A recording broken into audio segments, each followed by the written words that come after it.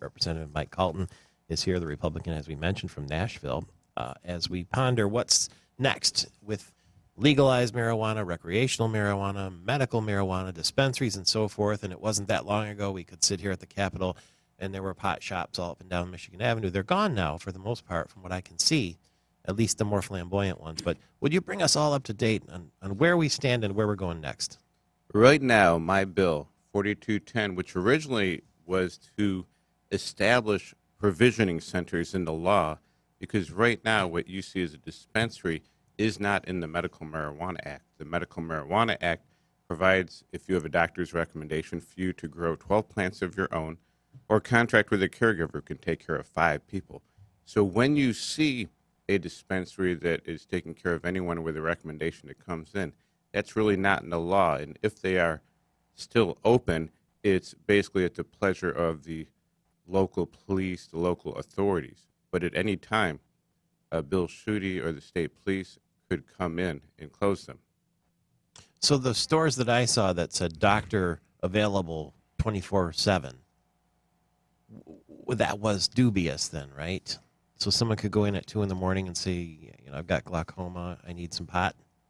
They obviously had some kind of arrangement with a medical doctor that would do the examination and certification. Quickly, apparently. And then they had the product right on hand. So that's all you need now is a doctor's note to get a little tree? I think Kush, so. what do the Is that kids the call it case? these days? Kush? Yeah, there is that is a type of marijuana is I think King Kush it's called. Is that and I'm sure that's not the kind of stuff that they have at the medical marijuana pickups, or do they? I heard. See, I know nothing about pot. I really don't. I know you're looking at me like I do, but I don't. I'm not looking at you. But I'm my listening older to you. brothers did, though.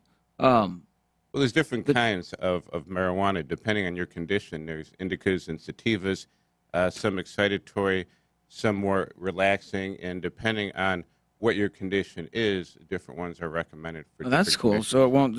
I imagine that means they've made it way better since the days when I actually tried it. The like paranoid stuff, like you'd smoke it and be like, I can't feel my legs. Yeah, where does it come from, and how do you manage the quality? Basically, my bill does include testing in it so that there is some sort of safety quality. Also, there can be further testing to indicate what levels of what's in it in terms of the cannabinoids, the amount of THC. And different cannabinoids, there's several different ones, have different properties. For instance, if you're a cancer patient and you're having trouble maintaining weight and you want to improve appetite, well, certain types of marijuana have certain cannabinoids that will stimulate appetite. Who is going to be doing the testing? We are actually today.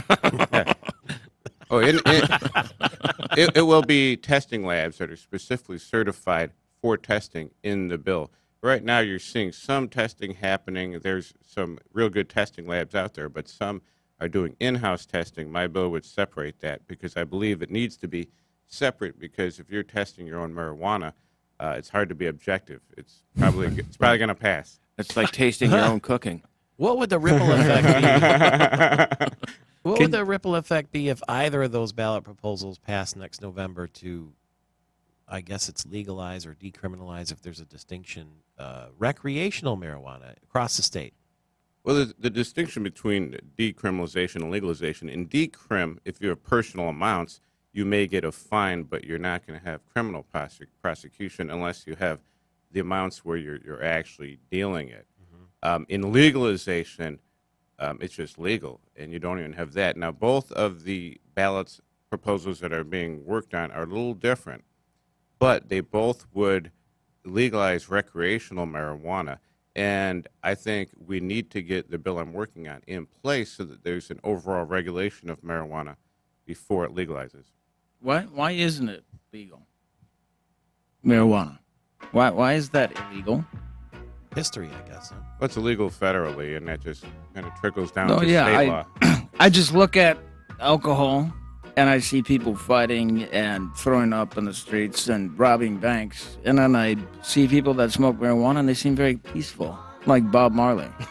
I like the Bob Marley music. Yeah.